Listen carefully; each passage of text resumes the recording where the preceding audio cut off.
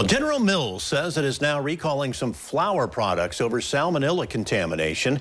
According to a release from the FDA, the company issued a nationwide recall of its bleached and unbleached flour after discovering salmonella during a sampling of its 5-pound bag. The recall includes 2 5- and 10-pound bags of its gold medal unbleached and bleached all-purpose flour, with a better if used by date of March 27th of 2024 and March 28th of 2024. General Mills is encouraging all customers to check their pantries and dispose of any product affected by this recall.